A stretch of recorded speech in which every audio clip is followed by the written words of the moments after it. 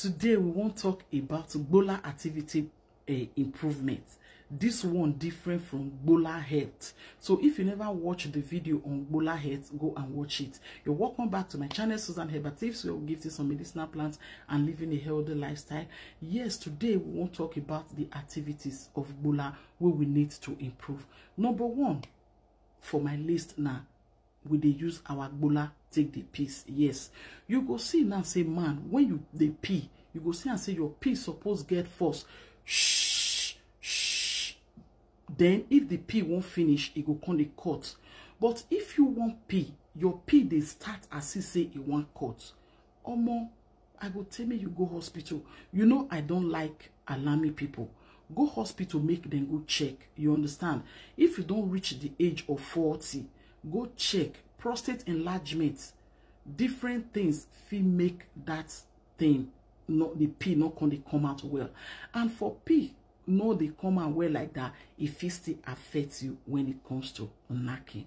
Okay, so you go check. I go first start with make with they eat the fruits, vegetable, the food where they very rich in nitric oxide. Yes, now gbola food na im be that. Okay, number one, like the garlic. Garlic, they very good when you're looking for nitric oxide. Pomegranates, now fruits. If you don't see pomegranates, you can make do with a watermelon juice. Okay, tiger nut is there. Tiger nut too go fit improve gbola activities. Beetroots, yes, beetroot they very good when it comes to gbola improvements. Like I said before, gbola health and gbola activity, they be two different things, okay?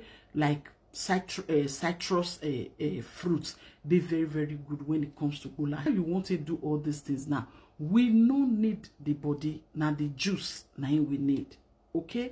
If you fit get all these things where I need, even if you not fit still get all, if not 3 you fit get inside, blend them with a little bit of honey.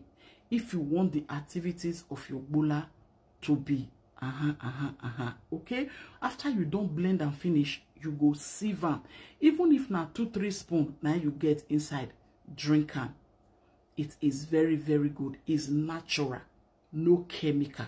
No go they look for waiting you go take do the activities. It go come do long-term damage for your gbola where you no go feel repair again.